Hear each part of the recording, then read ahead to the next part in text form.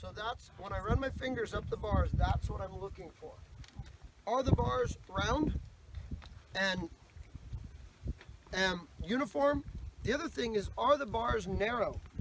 Do they have a very thin, narrow bar? It's hard to know if you've looked the first time and you've yeah, got what's the nothing comparison? to compare Exactly. to. So what I do is, like, if I run my thumb under here, now she's got pretty nice smooth bar on the right, and if I get into the left, she's got a pretty nice, now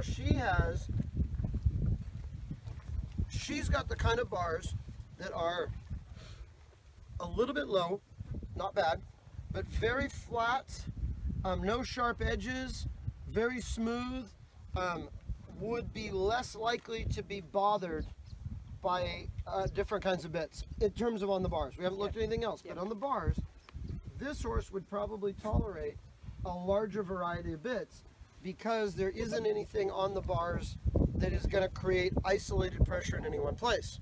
That's the bars. We haven't got to the tongue or the palate or anything yet.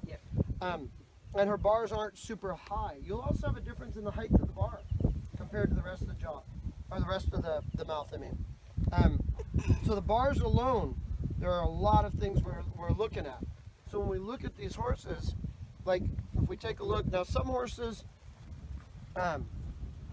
now these bars are a little bit narrower and have a little bit more of a pronounced edge on the inside, and the left one is a little bit rounder and smoother than the right one. No, which that's left. The left one's a little bit sharper than the right one on that horse. This horse, though, has more flesh in those lips, and those have a tendency to kind of come over those bars maybe a little bit, okay? So as we're looking at the different stuff, these are all the things that I'm looking at. Now, one of the things that I would like you guys to do is, if your horses are pretty tolerant, now his bars are pretty just average, normal, not a lot of weird stuff going on. One of the things that, if you guys want to and your neighbors don't mind, go ahead and take a look at other people's horses' mouths, okay? And feel those bars, feel the differences in those bars. So maybe a couple of us can hold some horses or whatever you guys want to do. I'd like you to kind of feel some different ones.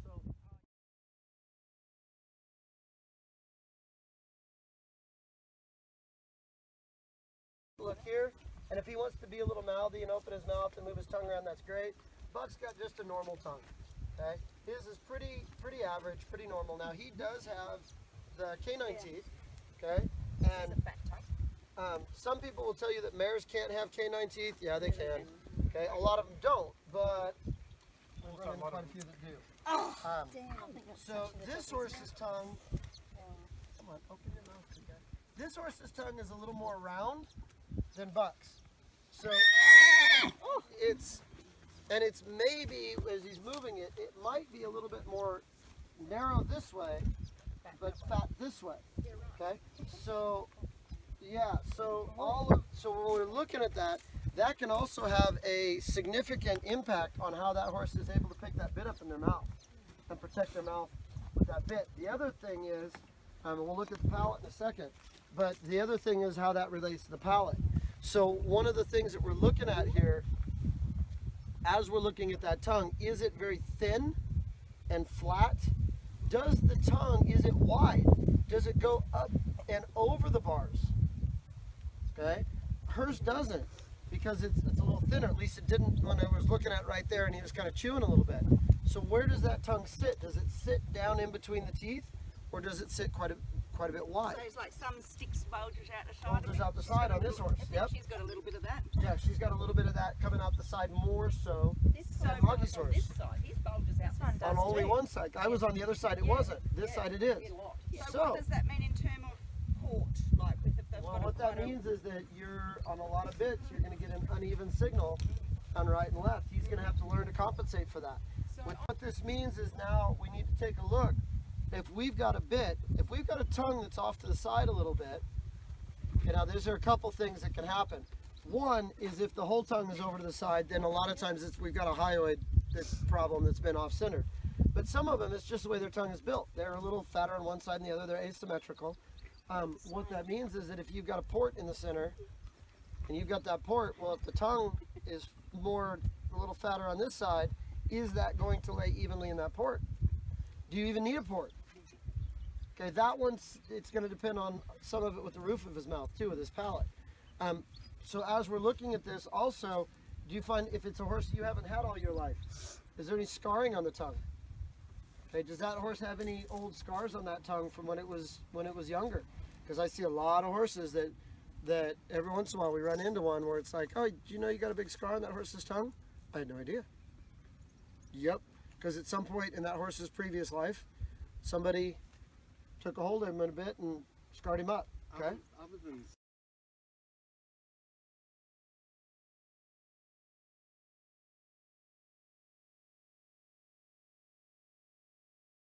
Into the palate. Now this horse's tongue is pretty normal, but it's thinner and a little more flat than your horse's tongue. So each of these three has a little different tongue. Okay. Now when they're standing there and they have the bit in their mouth, so we're going to look at this one here in a second. When they've got the bit in their mouth, how does that sit in the mouth when I just, all I'm going to look at, yeah, all I'm going to do is just look here. So this one, we can see how that mouthpiece, when he's not, I want him just to stand there. We can see how that mouthpiece is right up there against the palate. Okay.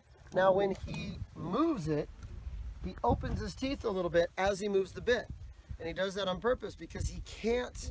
Otherwise, it's just banging into the palate. Yeah. But a snaffle would be worse. Like that. Yes. Yeah. So here's a perfect example. This horse, he likes the miler way better than the snaffle. That is, that's why. Yeah. I mean, because in a snaffle bit, that mouthpiece is already touching the roof of the mouth. So if that snaffle folds and comes up, now it's jamming right into those ridges in that upper palate. Do you want me to put the snaffle on him? Yeah, let's do that. And we can see it really clearly when you look in the corner of the mouth, how that mouthpiece is in that palate right now. Now, as he moves that bit, you can see him open his teeth to allow that to drop out of those ridges as he moves that bit. So when we're looking at what he's doing, like right now, just playing with it, he's not stressed, he's not doing anything, but you see like that a little bit to drop it down and then moves it. Yeah. Okay. Some horses in the bits with a cricket, you don't really see their mouth open at all. They're just moving it with the tongue.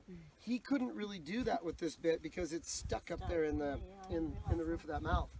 But that's why he likes that bit way better. Yeah. So for him, that miler, that's why it's working better. And then even if you had one that didn't even bend as much as that one, it would be down out of that. Now that one kind of has a little bit of this curve. So if you have one with a little less curve, it's going to put less pressure into that palate. Okay. So if you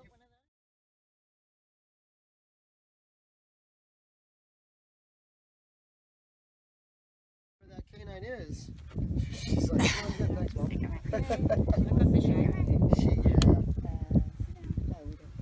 You can see where that's at. Oh.